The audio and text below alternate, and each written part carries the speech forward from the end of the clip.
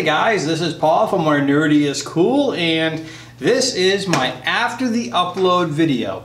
This is a video that would usually only be available to my Patreon members, and those would be the ones that subscribe at the $5 a month level, and I only have one Patreon patron.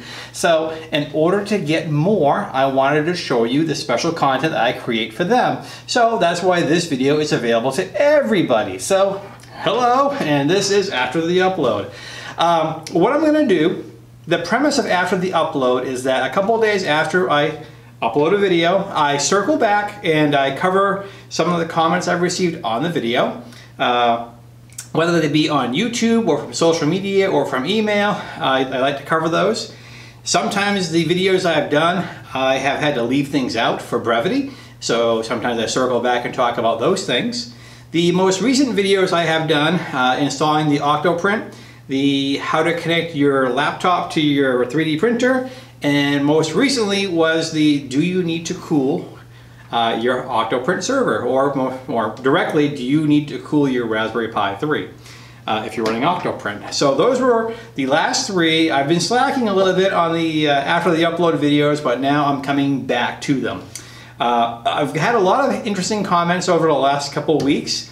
One question, this is fun, why do you keep wearing a hat? Well, I'm bald, I'm under an LED light strip, so other than that you wind up with a very shiny head. So in order to appease my audience and make my color correction life easier in post-editing, I wear the hat. So I'll cover that right away. While we're speaking of Patreon, like I said, a lot of people are out there using Patreon as a means of gaining support from the community. I have a Patreon page. It's patreon.com/where nerdy is cool.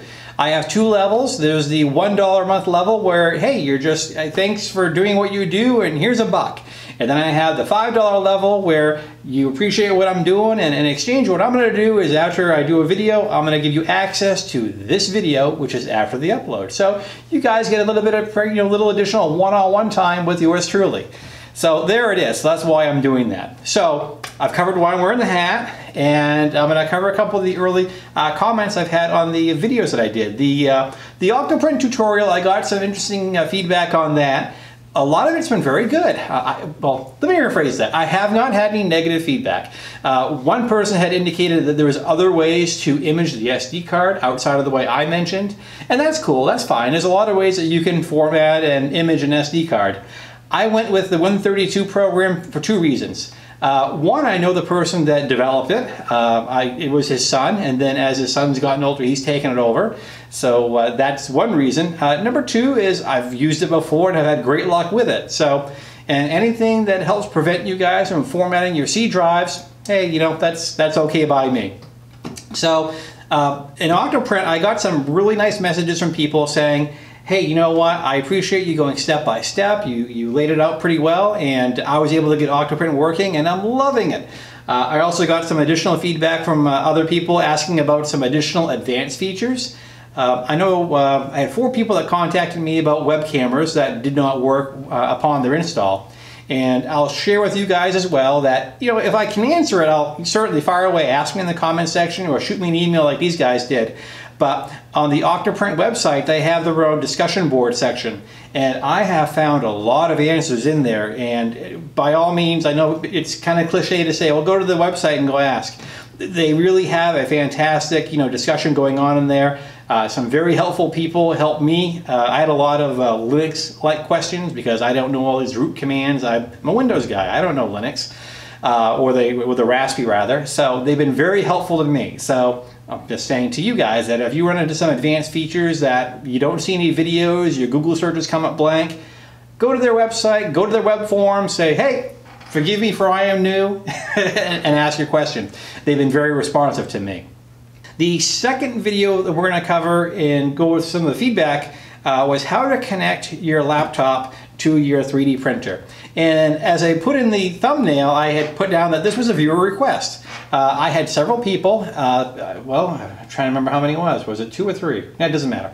But they basically said the same thing. They said, I'm a complete newbie to this stuff, And some of the things that you're showing, like the EZABL and some of the other videos you've done, you've covered how you do the connection and how you make these changes, but I'm stuck at the connection part. Is there any chance that you can kind of explain how this all works for us new guys? Absolutely, no problem. We all started off as new guys and gals, so why not? So I got some good comments on that as well too. I got some nice emails from people that appreciated that, you know, there's a lot of advanced topics on 3D printing on YouTube, but sometimes it's nice to have just the basics covered. So I'm hoping that was helpful to our newer users. The other one, my most recent video is, and this was the most fun to me. Do you need to cool your Raspberry Pi 3 if you're running Octoprint on it? And again, this was one of those things where I'm scrolling through Facebook. I'm a notorious I'm a notorious YouTuber when I'm at the gym. I get on the treadmill, I want to spend an hour on the treadmill, and I'm distracted easily. So if I get on YouTube and I get sucked into a video, that 1 hour goes away and I start getting a little skinnier. It's taking a while, but I'm trying. So one of the videos that came across my feed was they were showing the new Raspberry Pi 3 B+, and they were showing the capabilities of it, and one of the things that they were testing was the thermals. You know, if you max this thing out, how hot does it get? And then what's the best way to cool it off? And I linked the video in the in my YouTube video, so you guys can check it out if you wish to. And I have a lot of these Octoprint servers everywhere. I have one on all my printers, and it took me a while to warm up to the idea of using an Octoprint server to begin with, because my first 3D printers were Ultimakers, and Ultimakers only use the SD card. They do not recommend doing the USB printing because, well, depending on the computer that is on the other end of that USB cord, a lot of computers, if they're idle for a certain amount of time, they start shutting off the USB ports and the hibernation. And that's what happens. So sometimes what will happen is you've got a print going and you come down in the morning after thinking you got a print waiting for you, and the computer went to sleep and you got nothing. But anyway, I say that to say this. I decided to go to Octoprint because I was really impressed with the whole idea that you had the ability to remotely look and control, you know, your prints remotely. And so I warmed up to it, and it's worked out very well for me. So let me circle back. I birdwalked for a reason, okay? So anyway, my thinking was that, you know, I've never bothered to look. It never crossed my mind that how warm do these things get? I have no idea what kind of load Octoprint puts on them. So that's what led me down that path to create that video. And as you can, if you haven't seen the video already, shame on you. No, seriously. But it's worth watching, because the thing is with the Raspberry Pi 3 is that I'll give you the long and short of it here. The 3D printing with Octoprint does not max it out. It doesn't even come close. The temperatures, the highest the temperatures go on the bare card is 53, 54 degrees Celsius. On a Raspberry Pi 3, when you start getting into the realm of over 70 degrees, 75, 80 degrees Celsius, that's when things start throttling and start turning off on you. So you don't have any danger to face there.